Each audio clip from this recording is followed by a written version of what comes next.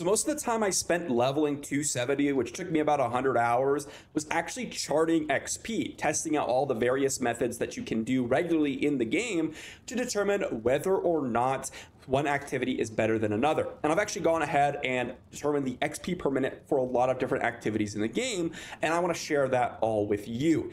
Obviously, if you don't care and you just want to enjoy the game, please do so. This game is absolutely beautiful, it's absolutely amazing, and you should absolutely do whatever you want to have fun. If you're interested in reaching that level 100 for personal reasons, then this video is certainly for you. And I want to talk about all the different methods that will help you reach that goal. Now, the first thing I want to talk about is 1 to 50. Now, I've made a full video talking about World Tier 1 versus World Tier 2, but essentially World Tier 2 is going to be worse for 99% of people, unless you are someone that is capable of avoiding a lot of damage and one-shotting tier 2 monsters, because this seems to have about a 10 to 15% HP increase compared to World Tier 1. So World Tier 1 is going to give you additional XP by just killing things faster. So also, it'll give you more loot. So you play on World Tier 1 as you're starting out, if you wish to level quicker. Now, the 1 to 50 process is pretty straightforward and honestly doesn't have much XP grinding methods, because guess what? We have to do the campaign, because in order for us to get massive XP bonuses and really start to streamline our progression, we have to reach World Tier 3 and more importantly, World Tier 4, because this is where the XP really starts to ramp up. So in order to do that, we need to finish the Nightmare Dungeon, or the Capstone Dungeon, and the storyline. The storyline's very, very important for us to finish. Now, within that, we are going to get to roughly around 30 to 40, depending on who you are. I myself finished the storyline in the campaign at level 31. So if you just absolutely blast the campaign and don't do anything else but that, I did one other dungeon to pick up my Blade Dancers aspect, then you can get to level 31 at the end of the campaign. Some of the monsters near the end are higher level due to being in a level 45 zone, so that is something you need to consider. And if you're not strong enough, then you might have to do some other dungeons or some other activity to level up a little bit more during the process. Now, while you're leveling up and while you're getting through the campaign, there's one other thing to note, as when we reach level 50, World Tier 3 is actually going to be a big step up in difficulty. So for the remainder of 31 to 50, the recommendation is actually to go around the map picking up Altars of Lilith, regardless of it being lower XP. And the reason I say this is because I actually did this, and what happened was my power raised extremely high and actually gave me the ability to really push World Tier 3, which increased my XP rates, which I'll show you in a little bit in this video. So crushing the altars will give you extra stats, which will allow you to kind of get those bonus unlocks for the Paragon board, which is very, very critical. And on top of that, actually unlock additional skill points from the Renown system, which will also increase your power. Keep in mind that when we get to World Tier 3, again, it's actually a large step up in difficulty, not comparable to World Tier 1 to 2. That is not even close to the step up between World Tier 2 to 3. And you do need to make sure you're strong enough to be able to do it relatively efficiently. Although you can oftentimes die and still have better XP rates.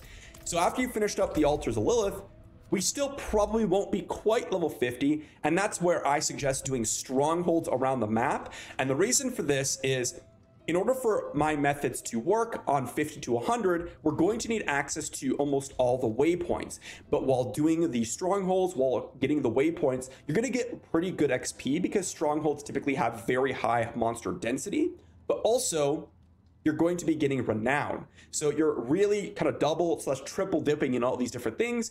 And while you're getting all the waypoints, you should roughly end near close to 50. But if you're not 50, we can talk about those methods in our 50 to 100 process. So here's where we dive into the numbers. I have charted several different activities in the game, including dungeons, various open world events, and other things. Now, this isn't all my information, but this is all the stuff that I was able to compile during the time that I spent.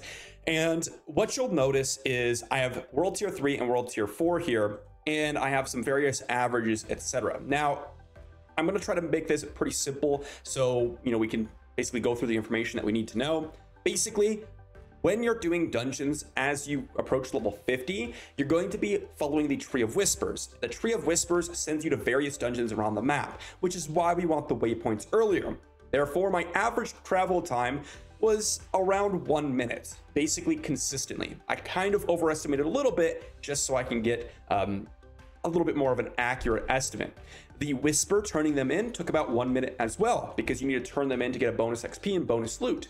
The open world travel time took about a minute to travel typically as well. Again, this is assuming you have most, if not all, the waypoints in the game. Now, what we need to track here is which dungeon are we doing, how much time did it take, and my XP start and my XP end of that dungeon, right? Keep in mind that none of these areas of the game included an XP potion, so I was not using an XP potion for these ones, which is why I have a smaller sample size than I actually did, because I didn't want to, not use an XP potion. What's also important about this is you'll notice that the level, as you increase the level, your Whisper XP also increased, but your amount of XP you needed drastically increased, particularly at breakpoints, right? From 59 to 60 every 10 levels, you get a massive increase in XP that you needed. You can see roughly about 5-6% increase all the way, continuing onwards, right? Except for those big jumps. For example, if we pop back over to the game here, you can see my XP now is 7.8 million XP is what I need. So a massive XP jump compared to, approximately the 4.3 million that you needed here, a big jump when we reach 70. So the leveling XP that you need jumps drastically, and that means approaching level 100 as you get to like level 90 is going to be extremely, extremely high. Now, as for the actual methods themselves, as I said, I charted a bunch of different open world zones and dungeons, but what you'll notice here is the average XP for dungeons. This is the dungeon category. On World Tier 3, it was about 50K. On World Tier 4, it was almost double. Keep in mind that you'll notice I was doing World Tier 4 at level 62, and I was doing World Tier 3 at level 57.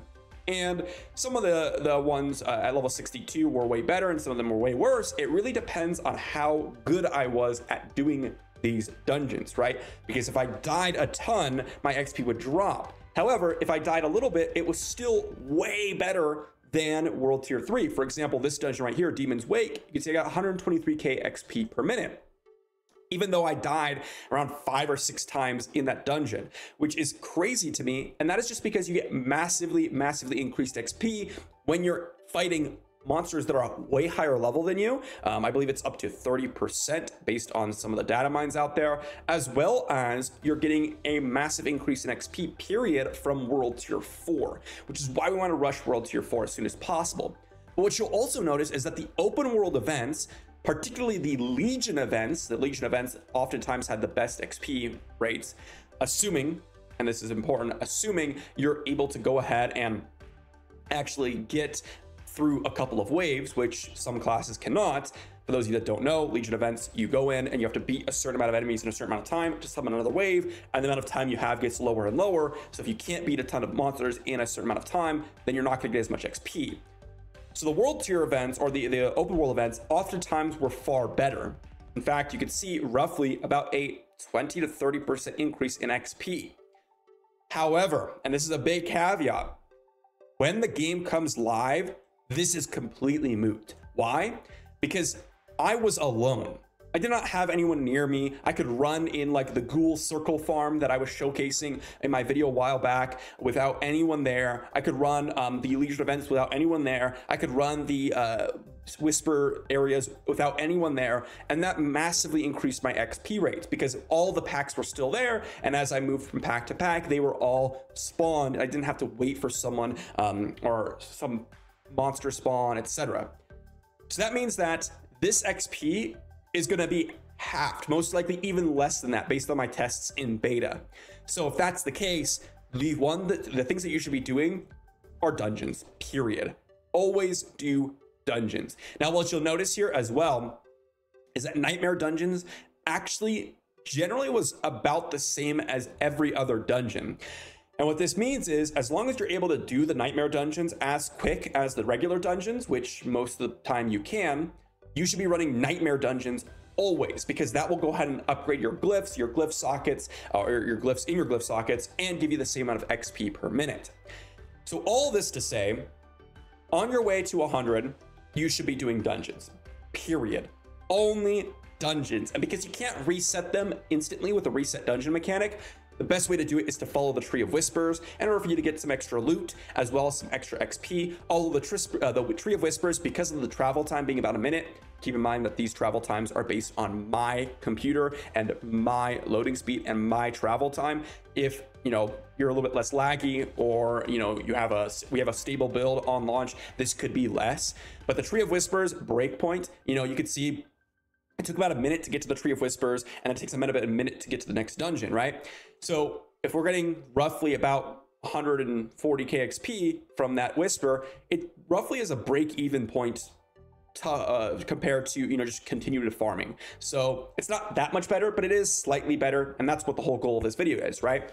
So the TLDR here is farm dungeons from the Tree of Whispers, and that's it. That's all you should be doing for the remainder of the game to get XP. And if you can, farm nightmare dungeons, which will not have the Tree of Whispers, but it will give you bonus loot, as well as upgrading your glyphs, which will make you stronger to get to the higher nightmare tiers, which will progress your experience further. Because at the end of the day, after we've gotten through our initial kind of level 70 process, the ultimate goal is to reach those higher tier nightmare dungeons, which will increase your experience even further. Okay, if you're not level 50 by the time you reach, let's say, the end of the renown and strongholds, etc., run dungeons. That's it. Just run dungeons. That's the end game. That's the mid game. That's the leveling process. The reason why is because it's going to be consistent. It's going to always give you roughly the same amount of XP per dungeon, as long as you are being consistent. And you don't have to rely on people not being in your open world area. You don't have to rely on event spawning, etc. Everything is going to be exactly the same. Little bonus fact here before I end the video: the PvP zones are actually really good XP.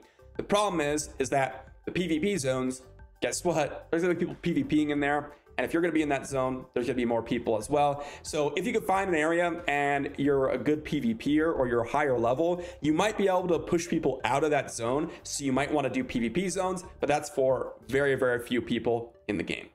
Hopefully that helped. I know that it was a lot of information, a lot of talking, but I tried to explain the process. There's so much information in this game, and I didn't even have enough time in the review build, despite having around 10 days and playing every day, to chart everything that I wanted. But again, hopefully some of the numbers help out and showcase that dungeons are the best, and you'll be able to level quicker that way. Thanks for watching. If you enjoyed the video, like the video, sub to the channel, and I'll see you all for the next one.